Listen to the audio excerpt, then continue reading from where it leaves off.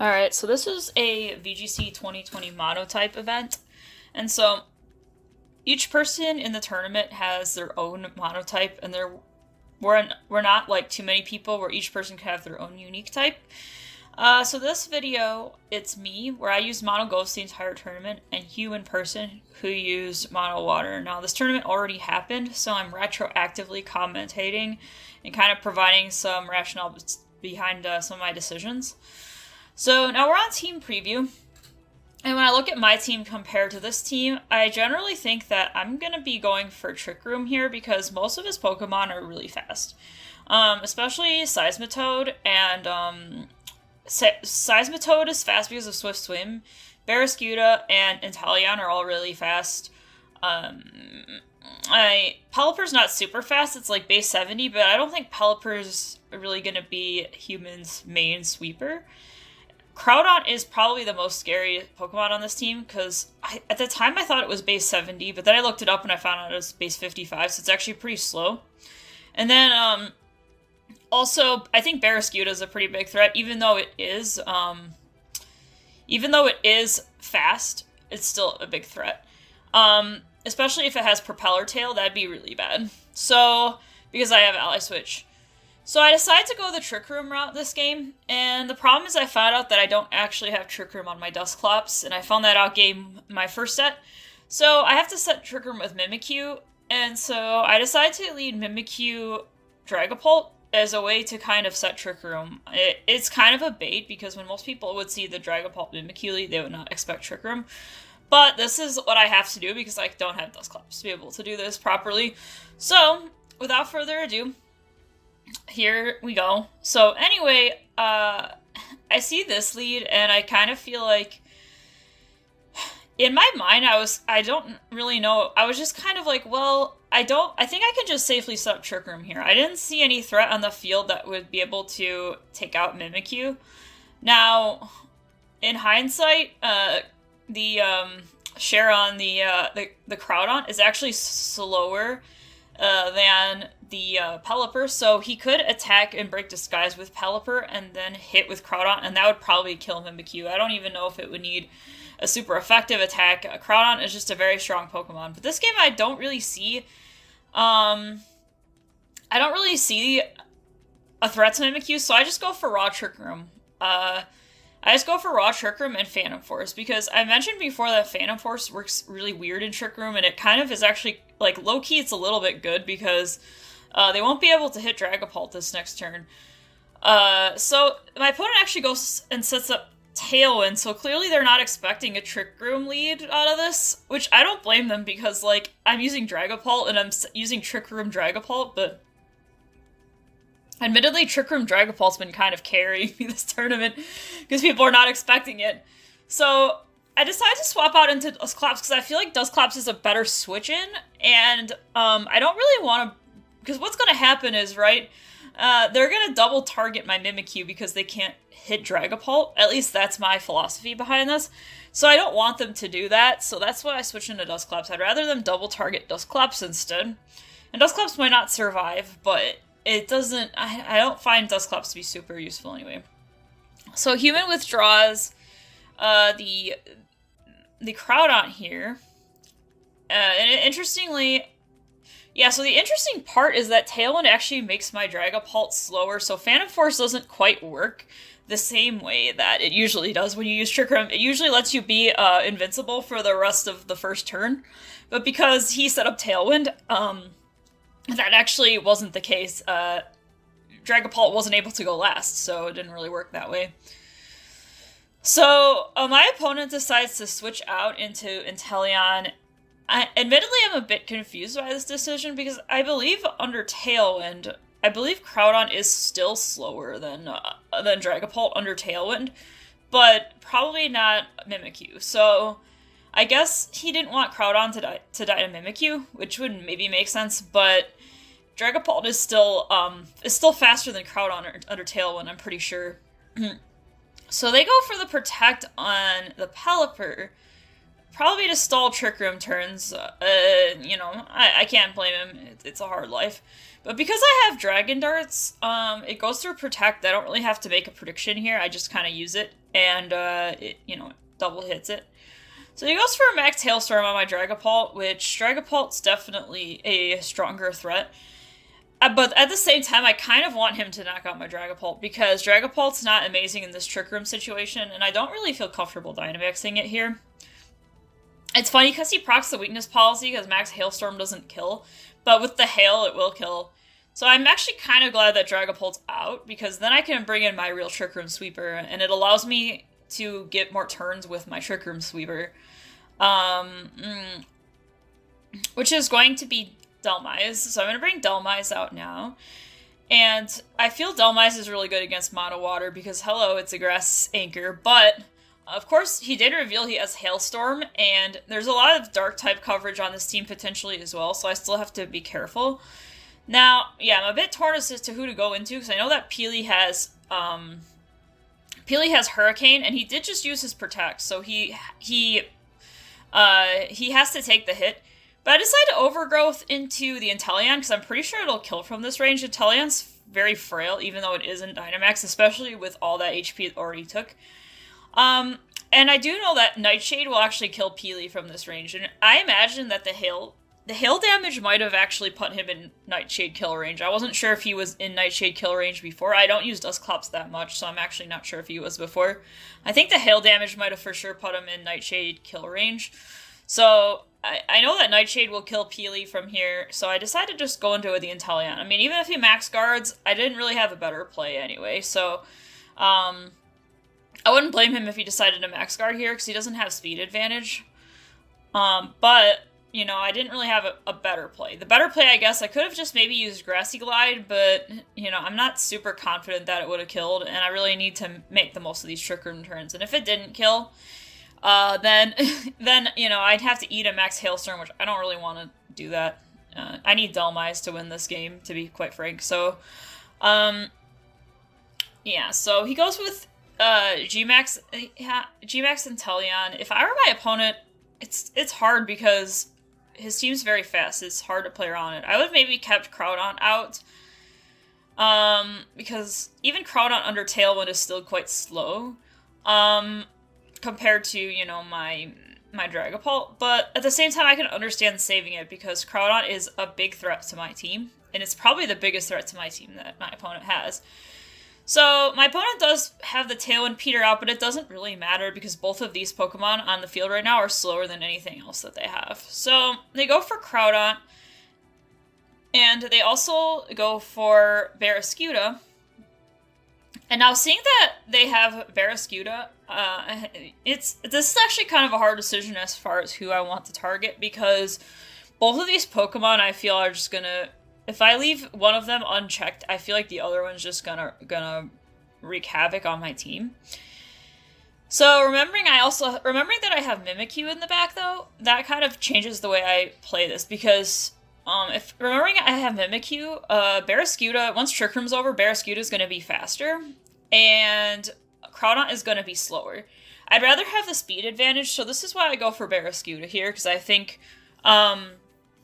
you know, it'll be more helpful here. And also I get to kind of see its item. I get to see if it's sashed. And if it's sashed, the hail damage will kill it anyway. So I think this is a good play to go for Barraskewda, because I just feel late game it's more threatening than Groudon because of the speed advantage.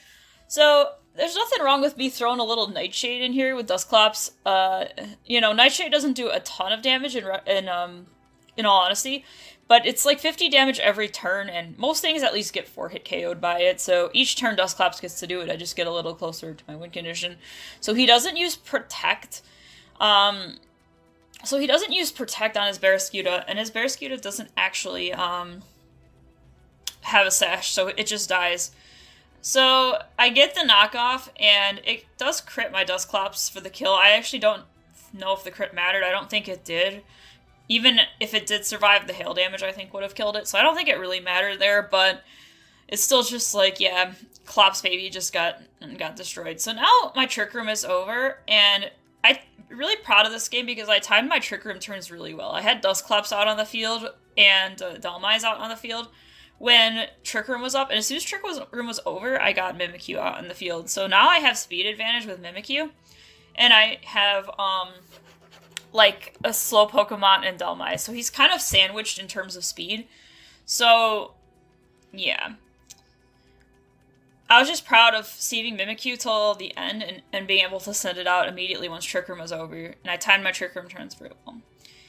So, overall, I think that game worked pretty well for me. I just kind of used Trick Room and used my slow Pokemon to do so much offensive pressure that my opponent didn't really have a great answer to it. And it was really kind of not in my opponent's favor to set up Tailwind turn 1. I can see why he did it, because I had Dragapult lead and Mimikyu lead, and both Pokemon are fast, so it wouldn't make sense for me to set up Trick Room there, but still, it's a little bit of a commitment to make that play that early in the game without really knowing my game plan. And especially knowing that I do have a lot of slow Pokemon on my team, and I also do have, a Trick Room setter, Pokemon that is capable of learning Trick Room, which is quite possible my opponent didn't know that, Mimikyu can learn Trick Room, but still. So I think now that my opponent sees my plan of how I like to play this matchup, they're probably going to want to shut down Trick Room. So they're probably not going to let me set up Trick Room again easily, I don't think, because they understand that their win condition at this point is to prevent me from setting up Trick Room.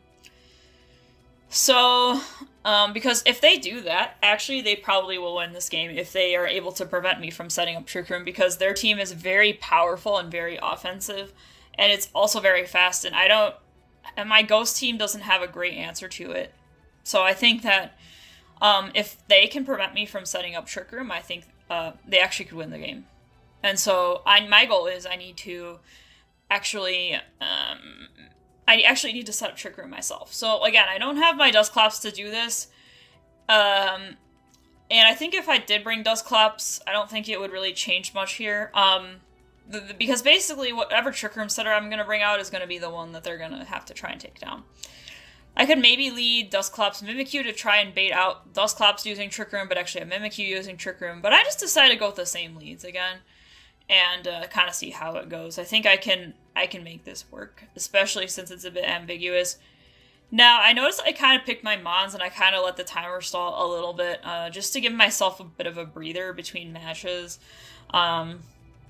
And since I'm basically using the same strategy, I am allowing myself to kind of take that extra time to get some breathing in before the next match begins. So I'm really interested to see how my opponent is going to tackle the Trick Room situation, because definitely last game, that's actually how they lost, and I think they know that. I think my opponent is smart enough to know that, okay, I need to stop Trick Room from being set up. So now my opponent leads Groudon and Teleon, and I know that both of these Pokemon are very strong. So I know that if they double in on Mimikyu, they could easily kill Mimikyu. And I think at this point they would double into Mimikyu this turn because they recognize what happened the last game. So my thought process is they're probably going to double into Mimikyu because they want to stop Trick Room. Now, my Dragapult, I did not reveal Ally Switch on my Dragapult in Game 1. So my opponent, to my knowledge, does not know I'm running Ally Switch on my Dragapult. So my thought process is they're going to probably try and double into Mimikyu, because that's the threat, right? Because they don't want Trick Room to go up no matter what. So I have two options. I could either Dynamax, Dragapult and go with that, but that's actually not what I want. I want to set up Trick Room, so that's why I'm going to use Ally Switch. I'm going to go for the Ally Switch Trick Room play. It's a little cheesy. In a best of one, it definitely works better in a best of one, but since I won Game 1, I'm up on the advantage. I feel like it's okay to reveal it at this point, because I really feel confident that if I'm able to set this Trick Room, I'm able to win the game. So basically this. Now, he G-Maxes his Inteleon, which I am not expecting this in my head. I'm like, I don't know why he would G-Max Inteleon here, because, like, I'm trying to set up Trick Room. It's just a very risky play, I feel like, and it's a lot of commitment for the first turn. So I Ally Switch, and like I said, I was very confused by the G-Max here, but he does G-Max Hydro Snipe into Dragapult, and then he Crab Hammers Dragapult as well. So I was right, he actually did double into Mimikyu like I had predicted because I used Ally Switch. So because he doubled into Mimikyu this time, I was able to actually set up Trick Room because I used Ally Switch. Now, the one thing to kind of note about this is that the G-Max Inteleon actually goes through Disguise because its ability, or I'm sorry, its G-Max move is like Mold Breaker. So it actually goes through Disguise, and I didn't know this at the time when I was playing this. That's why I was confused by the G-Max, but it actually makes a lot of sense why he went for the G-Max, because it would probably just one-shot Mimikyu, and he wouldn't even have to hit it twice. But he did hit it twice for good measure, just to be safe, so I respect it. That's why he did the G-Max. It didn't make sense at the time when I was playing, but then retroactively I was like, I found that out later, and I was like, oh, okay, well that makes sense why he did that. It's still a little bit of a commitment, but I can completely understand why my opponent decided to do that. So now I have Anchor Baby. Now this Pokemon's kind of my ace in the hole in this matchup because I feel like it can super effective damage absolutely everything on the field that human person can bring out. I don't think his team had Ludicolo, so but Ludicolo is very physically weak anyway, so physically defensive weak. So I guess I'm gonna go for this is kind of an interesting situation I'm in with Mimikyu because Mimikyu is actually slower than Mimikyu is actually faster than Groudon. My opponent didn't set up Tailwind this time, so Mimikyu is actually faster than Groudon. I could switch out to Dusclops here, and I really did think of that, but then I was kind of like, well, I actually don't know why I didn't switch out to Dusclops. I probably should have just switched out to Dusclops. But I was thinking that the Groudon is a pretty big threat on the field, and I thought that if I could hit it with Play Rough, it would definitely help. So I hit Machamp with Grassy Terrain. And yeah, and so Groudon might have been a better target here just because Mimikyu is slower, but at the same time, Mimikyu couldn't hit Inteleon with super effective damage, so I guess it was the best way of doing this. Now, this is kind of interesting. So he goes for a knockoff, and it's a crit, and it one-shots my Dynamax, Delmise, which is really, really surprising to me. That actually surprised me. I didn't think that would be a one-shot. And that kind of got me shook. That got me shook. I thought it would do a lot of damage, but I didn't think it would kill. So, I'm actually glad that I didn't switch in Dusclops here because I was able to get the kill with Mimikyu on Groudon, and that's actually critical because Groudon is probably the scariest Pokemon on this team for my team, personally, because it's a Dark type. So now he sends out Barraskewda, and now he sends out, he has Pelipper and he has Barraskewda. So I now know that the Barraskewda has a Choice Band, and I now know that the Pelipper has Drizzle. Okay, so I have to figure out how to make this work. So Pelipper is slower than Mimikyu, but Barraskewda is faster than Mimikyu. Since I know that the Barraskewda is Choice Band, I know that it can't protect. And to my knowledge, Pelipper can't learn Ally Switch. So basically, I can double in safely in the Barraskewda. And I personally see the Barraskewda as a bigger threat right now because that Pokemon's very strong. And if I let it hit me, after Trick Room's over, I could just lose the game if I don't take care of it now, and now's the time to take care of it. So I double into it with Play Rough and Nightshade, and I'm really lucky with these Play Roughs because every time I use Play Rough, I always have to be like, oh, please don't miss, please don't miss, please don't miss. And I got really lucky that none of them missed, because if I had missed any of these Play Roughs, I probably would have lost the game, to be completely honest. So now I just have Pelipper, Dusclops versus Mimikyu, and so I feel pretty confident at this rate that I can still win this.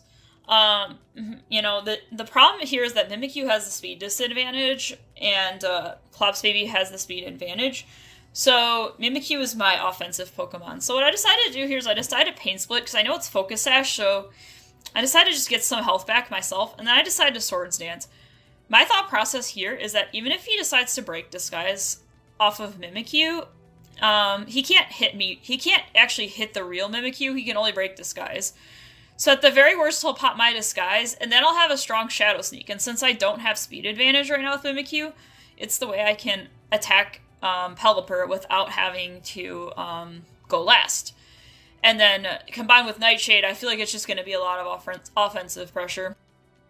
But he doesn't target Mimikyu, So that means that Mimikyu can still attack, and also has the +2, and Disguise isn't busted. So I go for Shadow Sneak for my last Trick Room turn, and here that Human Person forfeits, because I don't think there's a way for him to be able to take out Dusclops and Mimikyu at this point.